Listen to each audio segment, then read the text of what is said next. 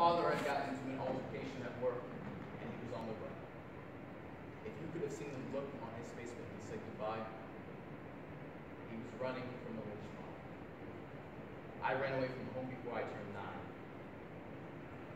Second step, find a way to get to the water. While I was on the run, I met a group of gypsies, and I stayed with them for 2 years, and they treated me like, for all intents and purposes, like their family. I did a few chores and they helped me out. They fed me well. And when I was ready to leave, I rode a train to the docks and made my way onto a ship. Third step, get to France. I found my way into the very bottom of the biggest boat I saw.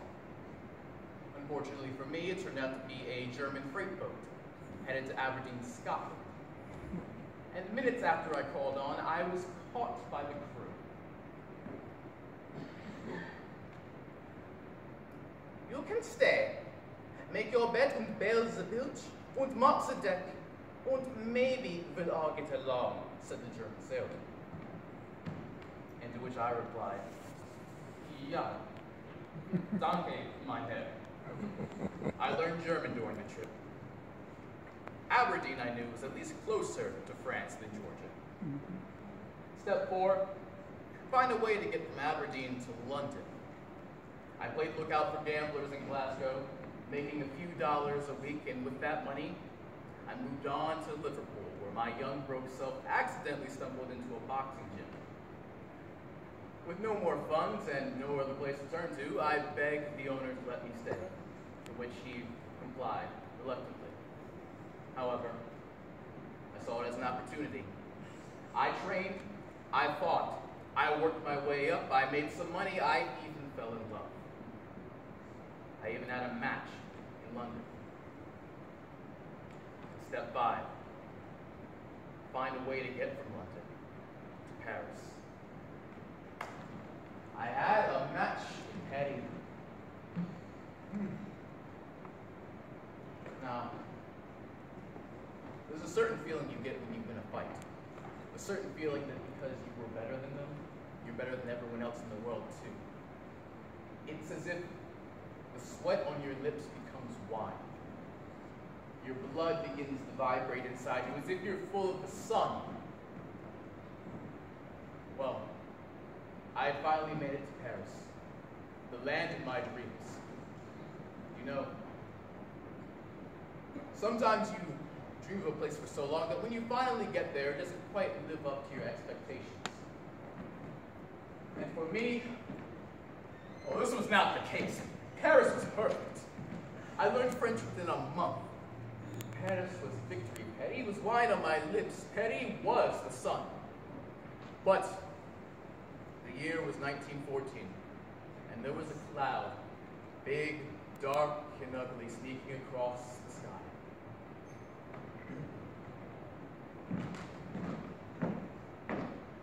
Bonjour, monsieur.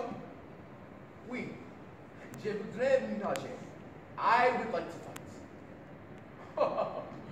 No, sir, but I am a boxer, a winning boxer, a fighter like you have never seen. Sorry, sir. No, I am not French, but I want to fight. No deal. The big war was here, and they weren't letting me fight for France because I was un étranger, a stranger.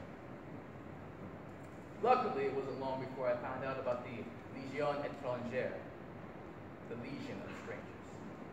Now, this was the place for me. In English, it is known as the French Foreign Legion. I was with Poles, Americans, Moroccans, and the color of my skin didn't matter because there were too many colors to count. About a month later, I was behind a machine gun. I remember exactly what it felt like.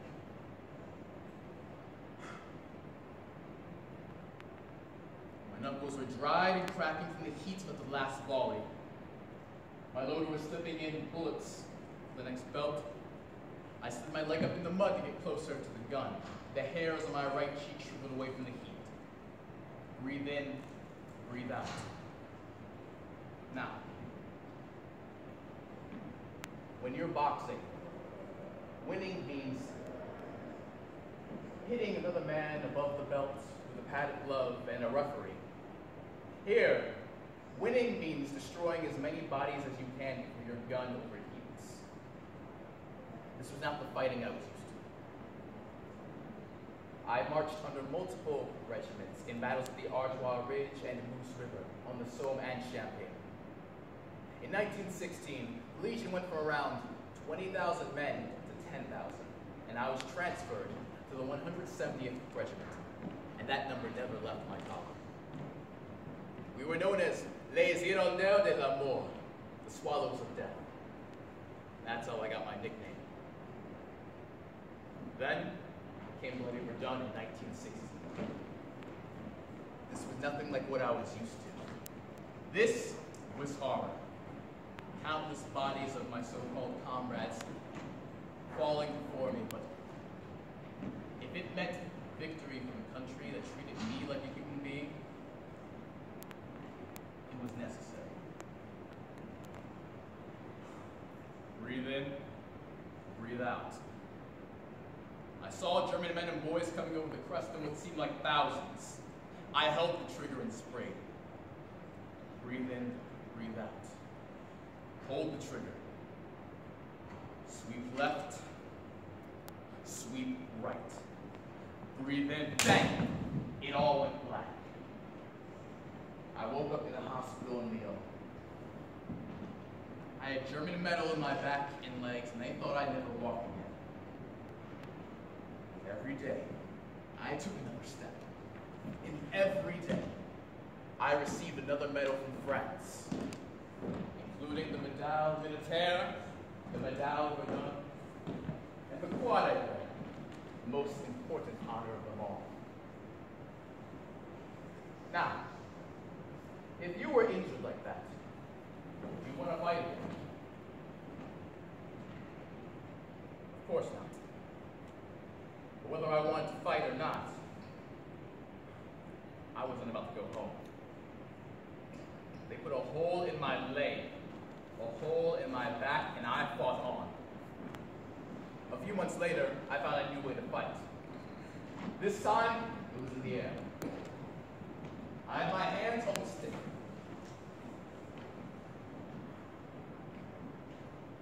There he is. Stay in formation, I told myself. Stay in formation. It was a German squadron, a dangerous one. There he is. Come on. A little lower. Come on. I was about to shoot when he flew straight up, back and around and looped to get behind me and lock me in his sights. I pushed the stick down to the right and flew into a thick cloud. Invisible now, I slowed down. Wait. Wait, I said. Wait until he's right in front of me. Okay, now, I pushed the stick to the left and then I flew out of the clouds and there he was, right in front of me. I pulled the trigger and down he went. I had only one confirmed kill in the air, but I remember two. They say I was the first African-American fighter pilot. Now, it wasn't easy getting into that plane. Even though it was the land of freedom, the land of brotherhood, there were still some fearful folks who said being in school was going to keep them safe.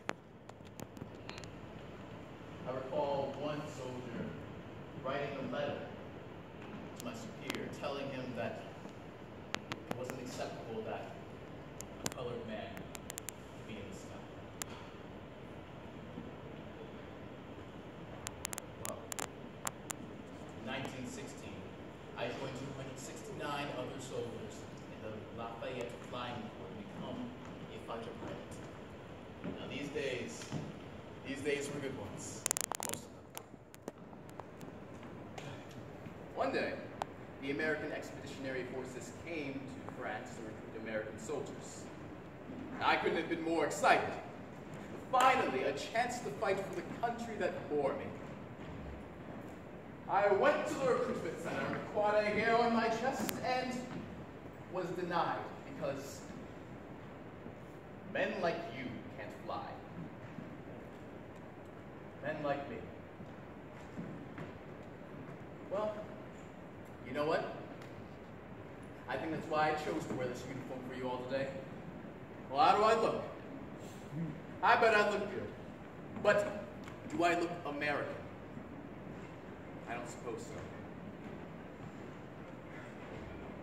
It's a strange country, the one that bore me. Certainly no land of dreams. Well, soon enough, the war had ended. And I stayed in France and started my own nightclub. Champagne, Josephine. I think I'll join you. I made friends with Josephine Baker, Louis Armstrong, Ernest Hemingway. I even played a little jazz. Married the daughter of a countess and had 2 wonderful daughters of my own. And all was well. All was well until I lost my wife, and every mouth in Europe started to whisper the word Hitler. The Great War was merely a warm-up match. I played spy for the French resistance. Auch die Nazis lieben jazz music. Even Nazis love jazz. Remember the ship to Aberdeen? German I learned that it was coming in handy. France, like a bad boxer, didn't keep an eye or an ear to its enemy, and Europe darkened further. What's more, I didn't have much left to live for. I had to fight for my dreamland. But even more than that, I had to feel victory again. I had to feel my blood vibrate inside me. I had to feel my heart go bright like the sun. So, I marched south to find a fight, but this time, there was no more 170th, no more proud legion, just some scraggly fighters operating out of a crumbling stone house. But I found a machine gun, and I got to work like I always do. Only this time, my team wasn't the same. Load faster! Load faster! Private, move the tribe out a little to the left. The left! Le gauche! A little more. There you go. Set yourself down there. Closer. Closer! All right. Good. Now you're like, ready? Firing! Before we got through 20 rounds, German shells rained from the sky. Silence. I woke up in a new hospital. I wanted to fight again, but this time there was no chance. I limped to the sea, following refugees down the beaten and burning roads until I found a port. I asked to leave.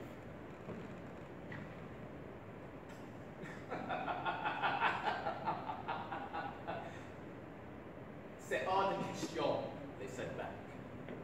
There was no way out of occupied France, or so they say. They told me I couldn't, but I did. I moved to Harlem all by myself, taking odd jobs when they came. Every night, I dreamed of France. Was I really there? Did I see the things I saw?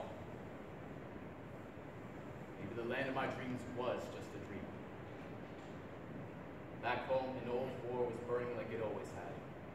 My father versus the world. Lungs.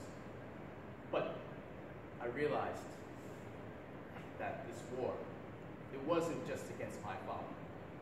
It was against everyone who looked like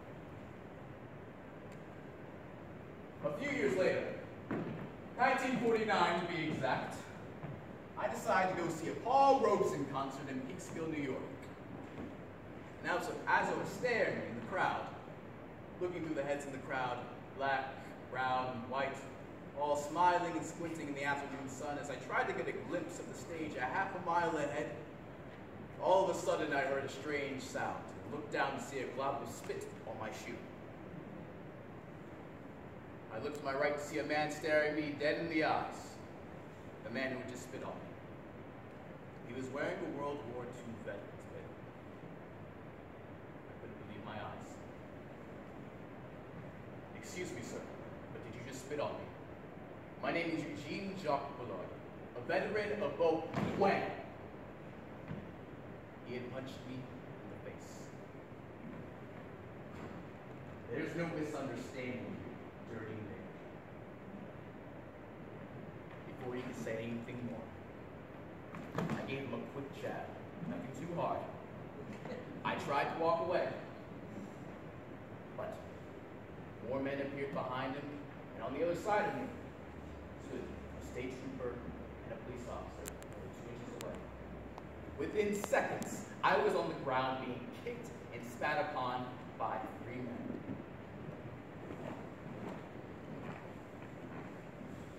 I'd like to tell you that, as a veteran, as a boxer, I held my own.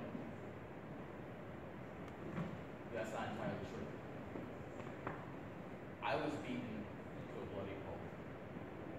See,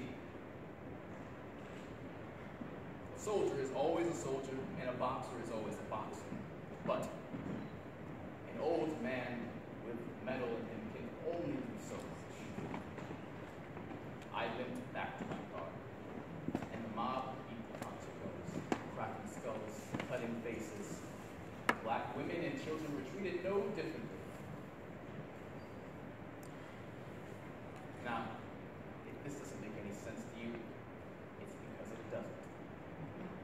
War doesn't have to make sense, whether it's based on your country or the color of your skin.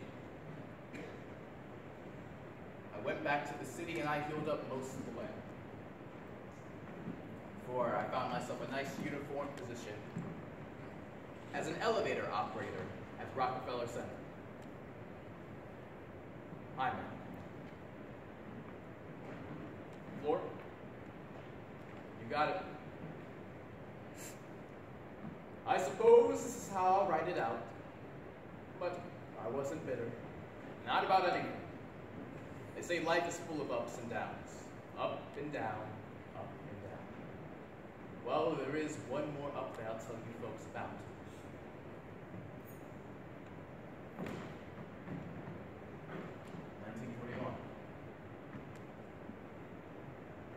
I get a very official-looking letter in the mail from France.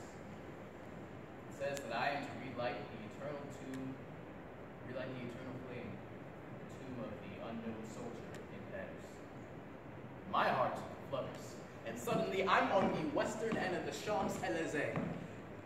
And as I kneel by the fire and those flowers, and I lit that flame and felt the heat on the back of my old weathered hand, and I see the sun through the Arc de Triomphe hit my face, I can't help but smile because I realized then that France wasn't a dream, not one bit of it.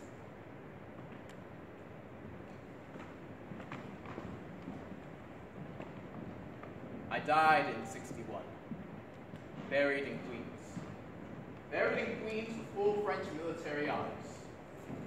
I was born here, and I died here, but I was buried with a French flag. In 1994, the U.S. Air Force commissioned me as a second lieutenant, almost 80 years after they had denied me. And I wonder if my daughter saw that. I hope so. Well, thank you very much, and I hope that you enjoyed this. And if you have any more questions, would like to know anything else, feel free to find me.